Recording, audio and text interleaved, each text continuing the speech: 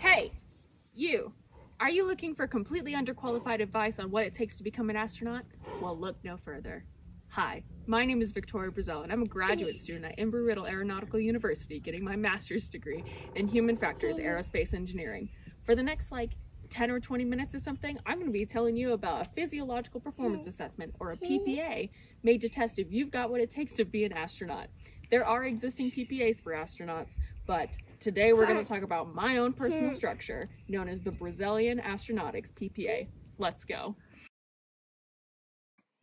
The first thing we need to talk about is homeostasis, which is the various processes of maintaining a stable internal environment in our bodies. Homeostasis allows us to balance various environments and activities, all while maintaining a stable internal environment. For example, if I start to run right now, I'm generating a lot of heat through various processes of muscle contraction, not to mention the heat that I'm getting from my environment today. After a little while, my internal temperature is going to start increasing, and I have various homeostatic functions in place to keep me cool. I'm starting to sweat, which cools off my body by convective cooling, and the capillaries near the surface of my skin are starting to dilate, which allows more blood to flow to the surface of my skin and be able to off-put heat into my environment. This is a very simple example of a homeostatic function called thermoregulation. All these homeostatic processes keep me at a stable internal environment in my body to keep me healthy. Maintaining a stable internal environment is a crucial part of our evolution and enables us to perform well. The harsher the environment and the more complex the activity, the harder it is for us to maintain homeostasis. There's no question that astronauts are brave, intelligent, and most likely the best of us. That's what makes this industry so interesting in regards to human factors. A lot of medical disciplines focus on making unhealthy people healthy again. For astronauts, we take some of the fittest and healthiest people, put them in extremely dangerous environments, and try to keep them healthy. This means that only the toughest and the healthiest people are fit to be astronauts. Because space introduces a whole slew of problems for human health. There are some dangers of space travel that fall outside the scope of this discussion as it pertains to a PPA of astronaut candidates. Those dangers include things like radiation from galactic cosmic rays. Here on Earth, our atmosphere filters out a significant portion of harmful radiation from space, but enough comes through that we still need to wear sunscreen to protect our skin. Radiation in space can't be controlled for at an individual's level, and mitigation lies at the system level of the spacecraft via shielding or magnetic fields. The first topic as it relates to space physiology that we're going to discuss is one that I think will hit very close to home for a lot of folks. Spaceflight introduces the stressor of social isolation. Sound familiar? Yeah, I'll get back to that. Astronauts experience a very extreme level of social isolation, being isolated from friends, family, and coworkers other than the few that are with them on board for months at a time.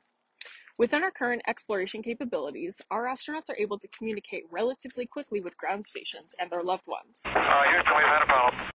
However, as we venture back to the moon and eventually onto Mars, our communication lines become more disparate, making social isolation even more severe.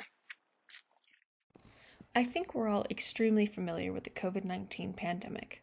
Remember those first few months where we had to stay home and isolate from others? You may have cleaned out your garage, binge watch movies and shows you'd promise you'd never watch or never watch again, or picked up a new hobby to do at home. Or you just watched a lot of TV. All to stay home and socially distance. Most, if not all of us, learned what it was like to feel isolated and confined. It was tough. The silver lining here is that COVID-19 provided the largest scale social isolation experiment probably ever. So not only did NASA astronauts provide the general population with insight on how to cope with isolation, but we all collectively provided the largest analog study of the long-term effects of isolation and confinement. So how is this incorporated into the Brazellian PPA? Well, we study an astronaut candidate's ability to cope with isolation and confinement through analog studies here on Earth. Each candidate must be assigned to a small team of 3 to 6 people and confined in an analog space station. You can read up on such analogs like the Mars 500 and high seas experiments. Here, candidates are locked in space station analogs and exposed to space-analogous environments: freeze-dried food, recycled water, communication delays, only leaving the station and spacesuits for short periods of time, and more. The stressors of isolation and confinement will quickly become apparent. The PPA will focus on studying the ability for a candidate to cope with these stressors, and if they struggle, how well they can adapt to new mitigation strategies and countermeasures, like journaling, meditation, and more. The targeted data will be an individual's resiliency to social isolation and confinement stressors and their ability to be a successful team player and carry out a mock mission under such stressors. Another physiological change in space is circadian disruptions. The relative day-night cycle on the ISS currently is about every 90 minutes due to the orbital rotation around the Earth. Astronauts experience disruptions to their circadian rhythm due to these light changes and other various factors aboard space stations like vibration, workload, and more. The Brazellian PPA can assess a candidate's fitness for this stressor by administering a sleep deprivation study. This part of the PPA will deprive astronaut candidates of sleep while monitoring their ability to continue working on completing a given mission. The candidates who are able to handle sleep deprivation the best will be scored the highest. Before Sir Isaac Newton published his theory of gravity in 1687, humans just floated around on the Earth. Just kidding. Humans have always been under the influence of gravity on Earth. Our bodies are designed and equipped to handle the influence of Earth's gravitational pull. If our bodies didn't compensate for gravity, all our blood would pool at our feet while standing. You've actually probably noticed this if you stood up too fast after lying down for a while. Your heart and blood vessels haven't had time to react to the rapid change in your positioning, allowing gravity to pull a significant amount of blood down below your head and heart, which likely resulted in feeling lightheaded or even fainting. Thankfully, our circulatory system is equipped to counter this gravitational pull. The power of our hearts, along with smooth and skeletal muscle in our lower bodies, push blood upwards, allowing for a regulatory blood flow system that defies gravity. Things get real weird when humans go into space. Those smooth and skeletal muscles that were once defying gravity to push blood upwards from our lower body into our upper body now have no opposition. This results in a massive fluid shift to the upper body, similar to what I might experience if I stay in this handstand for too long. One thing we have to prepare for regarding this fluid shift is the strength of our heart. Without gravity, our heart has to work less to keep blood circulating in the body. This means that after a while, our heart muscle atrophies if not properly prevented. This isn't a huge deal while we're in space because we adapt to it, but becomes problematic when we come back to Earth's gravity or other gravitational fields on the Moon or Mars.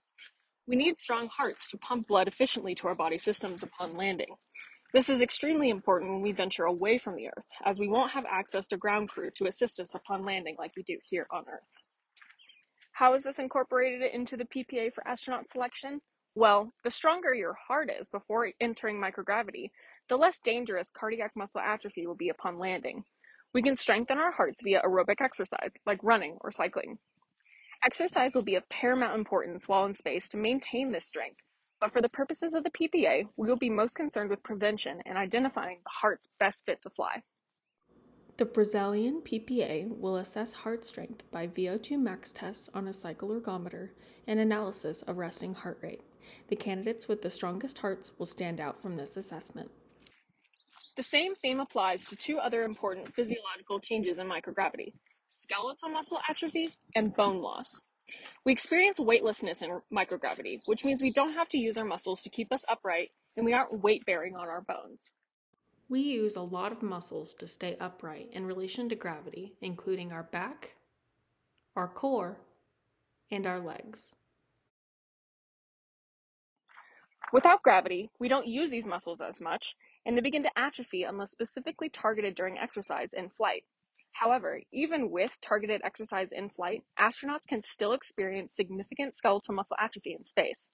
Just as with the heart, it's really important for us to have strong muscles upon re-entry to gravity, especially on the Moon or Mars, when we don't have access to a ground crew support. What we need to avoid is landing on Mars,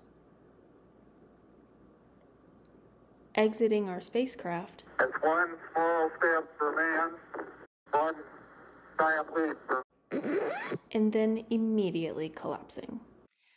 Just like with cardiac muscle, prevention is paramount with skeletal muscles, meaning the strength of these muscles pre-flight will lessen the severity of any atrophy experienced in space. The PPA will assess each candidate's skeletal muscle strength, and those with sufficient strength will be in good standing.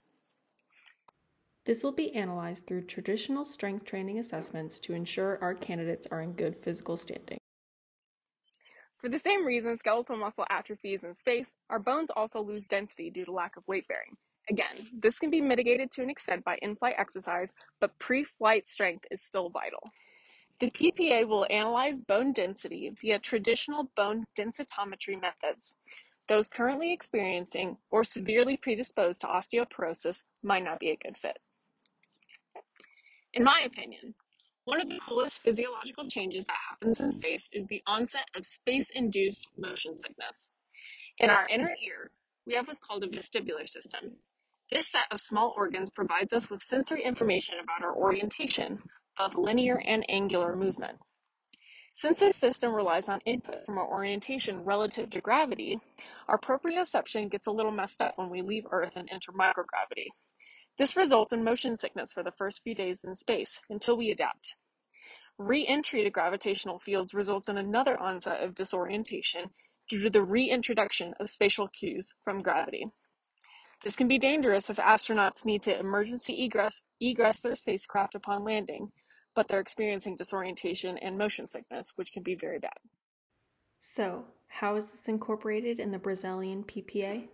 Well, we test a candidate's initial visceral reactions to motion sickness to establish a baseline, and we can then implement a motion sickness exposure plan to lessen the severity of these reactions in the future. Lastly, my PPA will ensure that none of my candidates have claustrophobia, because space stations are pretty confining. So, do you think you have what it takes to pass the Brazellian Astronautics Physiological Performance Assessment?